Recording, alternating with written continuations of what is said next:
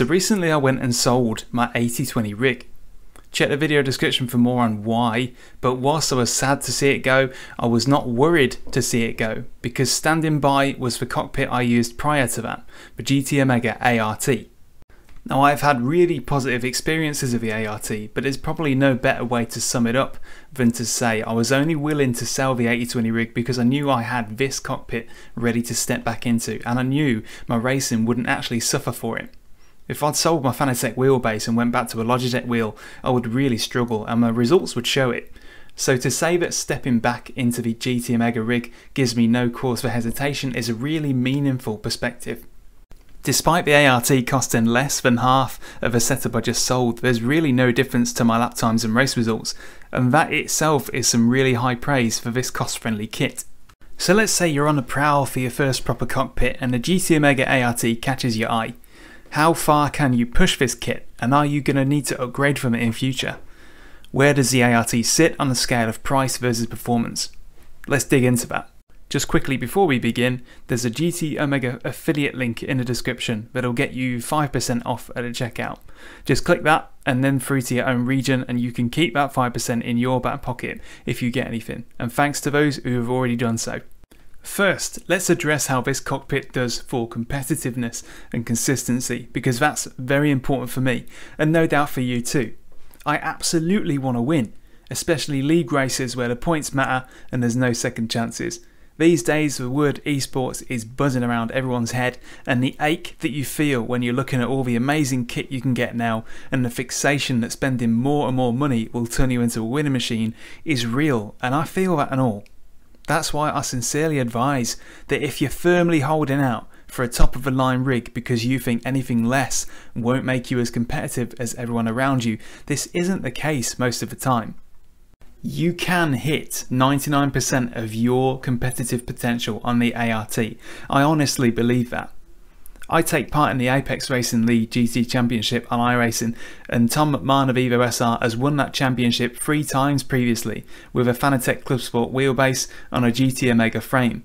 In everything, there's a point beyond which spending more money has vastly diminishing returns, and I consider the ART to be right on that apex of most competitive per pound spent.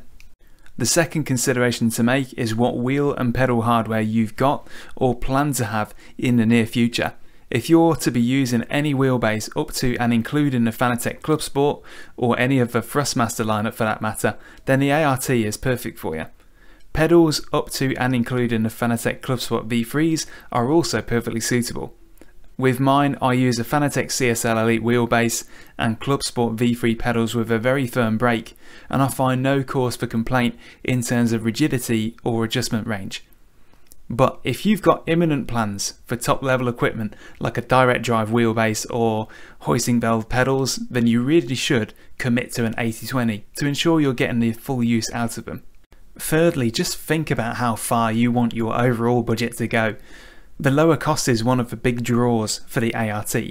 My previous 80/20 rig with a triple monitor stand was around £1,000 all in. My ART setup would be around £500 if I had the GT Omega triple stand to go with it. No matter how you slice it, if there was any measurable difference in my race pace between driving an 80/20 and driving the ART, it certainly isn't a difference I'd give up the £500 I've saved to resolve it. That'd be an extra 500 quid you could put towards your wheel, pedals, screens or accessories, all of which would have a bigger impact on your competitiveness. So by now it's pretty clear that I've got a strong fondness for the ART, but let me explain my perspective on things. I am totally the kind of guy that really respects things that can do 90% of a job for 50% of the cost. This itself brings its own satisfaction to me. I just love things that perform well without weighing heavily on the wallet, and that is exactly what the ART is all about. Even so, there are compromises with everything in this life. Let's see what limitations the ART system has, which you might want to consider. Firstly, although the ART's wheel column and pedal plate have very little flex, there is still some. Whatever movement is here is really minor and simply not noticeable when driving, but it's there if you go looking for it by eye. Interestingly, because the ART is basically a box-shaped structure full of straight lines, it's possible to brace and strengthen it further still with DIY solutions, as demonstrated by fellow user Carl Gosling, whose proof of this concept is linked in the description. I recommend going and checking that out. I can totally see how some simple bracing can lock this frame down hard and really cut out what little movement is there. I've never felt the need to do this, but I know some of you love to enhance and optimize, so this will be right up your street.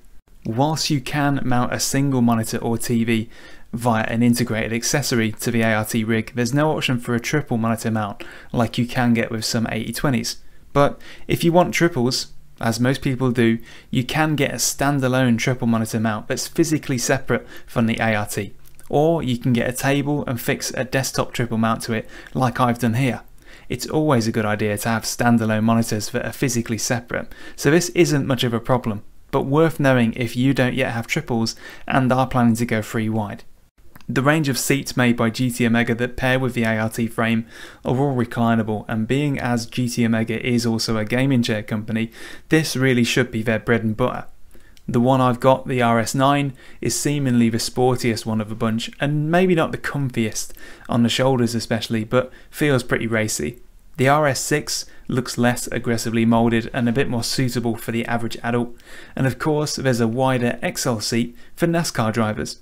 However, whilst convenient, reclining seats can introduce some flex, so if you wanted to eliminate that, you could instead opt for a hard-backed rally or race seat from a motorsport vendor instead, as the ART's mounting rails should accommodate it fine. Lastly, because I've drawn so many comparisons against the 8020 rig that I just sold, construction time is worth touching on. It maybe takes 2 hours maximum to get the ART put together, and that's being pretty laid back. Adjustment of the steering column and pedals is also much quicker. If it's got to be removed from the house, then it can be detached in half, leaving you with 2 pretty lightweight, manageable pieces. If you needed this thing to be mobile, then you can also get casters from the shop too. In summary, I genuinely do love this cockpit and consider it to be in that sweet spot of price versus performance. In saying this, I do it having gone from an ART to an 8020 to an ART again, so I hope that my opinion on this does hold some water.